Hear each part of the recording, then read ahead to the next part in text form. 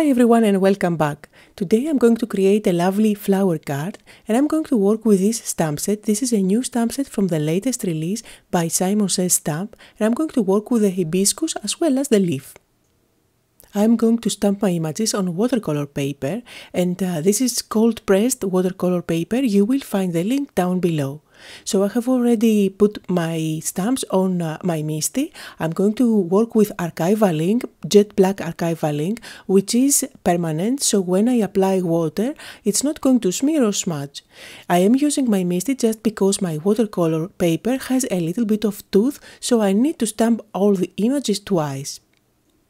I went ahead and stamped the leaf and the flower 3 times, so I have enough. At this stage, as I am creating and designing my card, I don't really know how many leaves or flowers I need, so I always like to stamp a bunch. To color everything, I'm going to use these pens. These are Aqua Flow pens by Nuvo, and they are actually watercolor pens. And I'm going to move the ink with either this brush that is a watercolor brush, it has water in the barrel, or with a Shimmer pen that does move the ink, but at the same time it does add shine on my images. So first I'm going to zoom in so you can see exactly what I'm doing. I'm going to add a little bit of color at the base of one petal and then I'm going to blend it out towards the other end of the petal with a Shimmer pen. From time to time I will clean my brush into a cloth. As you can see, I have one next to me. And you see the beautiful blending. Now, if I try to catch the light for you, you will see the beautiful shine. And I will repeat the same process for the rest of the petals as well as for the leaf. I'm going to put on some music so you can see how I colored the flower and my leaf, and then I'll catch you back once everything is colored.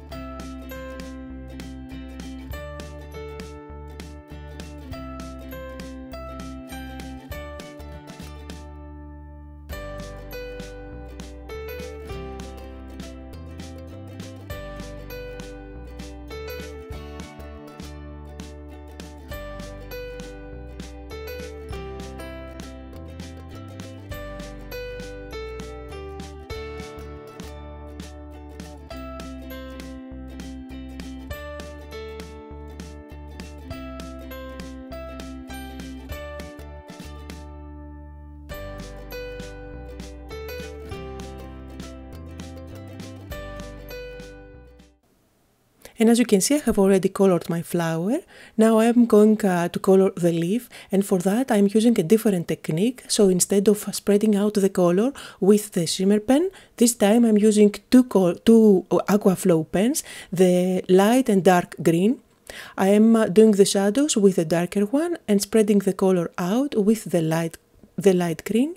And just because I want to have consistency on my images, and since I have so much shine on the flower, once I'm happy with the coloring of the leaf, I will go ahead and apply a nice coat of shine with the Shimmer pen. Now, I always link to all the supplies that I'm using down below in the description area as well as on my blog, and I also link to multiple shops so you can check the prices. Now, there is a great deal on these Aqua Flow pens. They are on sale and the sale runs only for the weekend, so make sure to check the links down below. Now all my images are colored and I hope you can see how shiny they are. Now, I don't have the matching dies for this, I don't even know if there are actually, but anyway, I am going to use my scissors and cut out the images. As I am going to cut them out, I will leave a white border around the image that really makes my job easier, since I don't have to follow exactly the black lines. Now, if you feel that leaving a consistent white border is difficult for you, there is a trick. You can just trace around the image with a pencil and then follow the pencil line. At the end, when you cut it out, you can always use your eraser and remove any pencil marks that you might have. Also notice that I am not moving my scissors, instead I am moving the image. This really helps your job. So anyway, now I have cut out all the images, flowers and leaves, and they are ready to go. Now I'm going to bring in my paper cutter and I'm going to cut out my cardstock to create my card base. So I am going for a standard card that's 4 1/4 by 5 1/2. I am going to bring in my scoring board. I have cut my paper into 4 1/4 lengthwise and now I'm going to score at 5 1/2. I'm going to do a nice crease there. And that's how I usually create my top folding cards. Now I am going to use the rest of the cutout to create a panel. For that I'm going to use this rectangle die. This is a die by Simon Says Stamp and it gives a nice stitching. I really love the stitching detail on my panels. I'm going to secure it there and run it through my 3/6 machine. And I want to create a window on my card. I'm not going for a shaker card today, but I do want to have a nice frame to nest my flowers inside. So for that I'm going to bring in these dies. These are by Tonic Studios. I'm going to use the third from the larger ones. And I'm going to secure it at the center of my panel to cut out my window. For this card I am only going to use the frame from these cutouts. So I have that lovely window on the inside and a lovely stitching all around. Now you can of course use the inside for another card. Now I want to add a little bit of sparkle on my background and for that I'm going to use my Glimmer paste. This is the pink Glimmer paste. You know I love these pastes and I'm just spreading it all over that piece of cardstock. And as you can see, I'm not using a stencil or anything else, I'm just spreading the paste over my cardstock as if it's butter with my spatula. Now I am going to make sure that I have a nice even cover and this is going to go at the back of my window for the background. And I love glitter paste so much because it gives you the opportunity to play with glitter, but at the same time you are not creating a mess. The glitter is there to stay. It's not going to, when it dries, the paste dries, it's not going to move on your fingers or all over the place.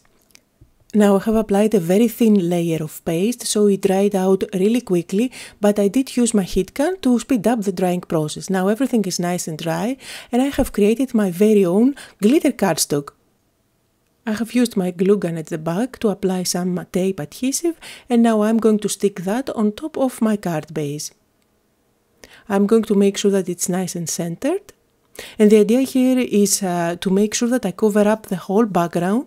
So when I place the frame on top, anything is going to be covered on the inside. Now I'm going to add some foam tape at the back of my frame. I'm going to peel off the backing and then stick the frame on top of my card base. And I believe that window frames give you a great way to nest your flowers and you can repeat the same design over and over again with different colors and different flowers and every card will look so different. And of course you can use different window shapes based on the dies that you already have. And first I'm always playing around a little bit with my images just to make sure and decide where I want everything to go and how my flower arrangement is going to be. And then I can commit and stick everything down with foam tape. I also grabbed my white gel pen to add some details on the leaves as well as on the flowers. Just a few highlights here and there. And just because I can never have enough details on a card, I went ahead and grabbed 2 jewel drop Nuvo bottles and I'm going to add some dots with those as well. Now these are jewel drops, so they are actually translucent, but at the same time they have a tint of color. They really add a lovely effect on your cards. And these are on sale as well, along with everything you can use for card making, so make sure to check my blog. And of course I do have to stamp my sentiment. For that I'm going to stamp hello there on a piece of white cardstock and then I'm going to cut it out. This sentiment comes from the Essential Sentiments by My Favorite Things. This is a stamp set that I use all the time. It's packed with sentiments that you can use on your cards. And I'm going to die cut it with this banner die, that's by my favorite things as well. So now I'm going to nest it as if it's coming from behind the frame, so I'm going to use my scissors to cut out one end of this banner. I'm going to add some foam tape at the back and then stick it down. And of course you can call this card done, but I wanted to give more definition on the border of my window, so I grabbed again my white gel pen and I'm going to follow that cutout line and add some faux stitching. I think this helps the frame against the background to pop even more. So that was the card for today. I hope you had fun and got inspired. Don't forget to check my blog for the great sale that is going on this weekend. You will find the link down below in the description area if you are watching on YouTube. And if you had fun and got inspired, make sure to leave me a comment as well as give me thumbs up on my YouTube channel. Here are some close-up photos of the card that I made today.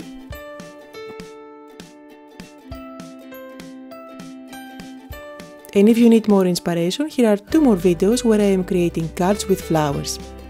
Thank you all for watching and have a lovely weekend!